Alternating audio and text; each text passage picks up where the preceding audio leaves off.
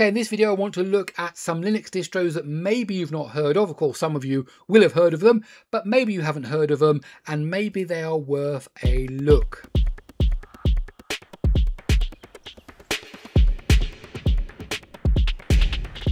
Solus is a Linux distro that focuses on being a great desktop operating system without all the server baggage or that enterprise drama. It is the personal OS for a personal computer. Solus is a Linux system that is designed specifically for desktop use. Their slogan is basically install today, update forever. It's a curated rolling release system, so you get up-to-date software without constantly reinstalling or jumping between versions.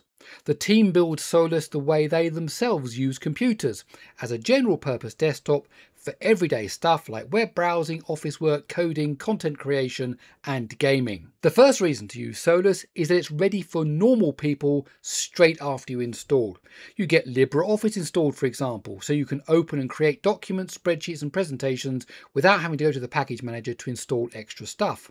There's a software center with curated apps for things like email, personal finance and other everyday tools. The goal here isn't to give you a bare system and wish you good luck on your voyage. Is to give you a desktop that you actually can use on day one.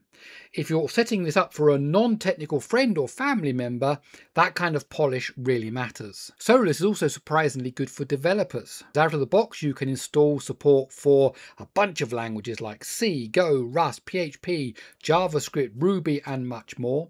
You've also got access to the usual tools like Git and so on. And on top of that, Solus makes it really easy to install popular editors and IDEs like Visual Studio Code.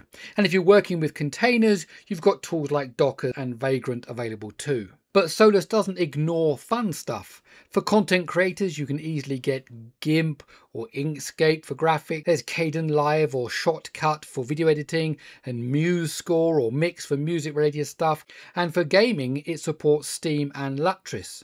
So if you want one OS where you can work, code, create and game, Solus should definitely be in that conversation.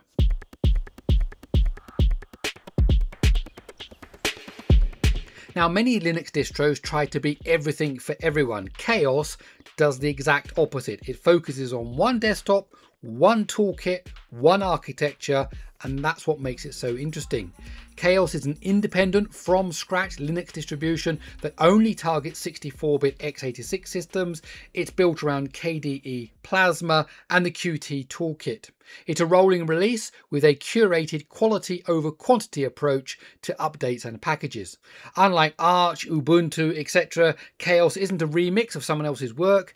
Every package is built specifically for KaOS. The repositories are intentionally small and carefully picked. The first reason to use KaOS is its KDE only focus. Because KaOS only ships Plasma and mainly Qt apps, everything feels cohesive, integrated. From the panels and the themes to the default apps, no weird mix of toolkits and desktops, no half integrations. Secondly, it's a rolling release, but not a chaotic one. Packages are kept fresh, core components get extra testing, and everything is regularly rebuilt.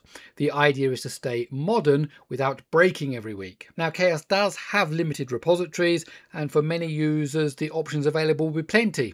But when that's not the case, there is Pacman and the KaOS community packages.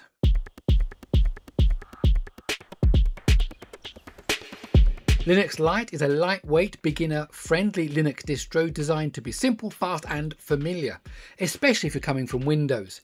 It gives you a clean, classic desktop that just works without all the bloat.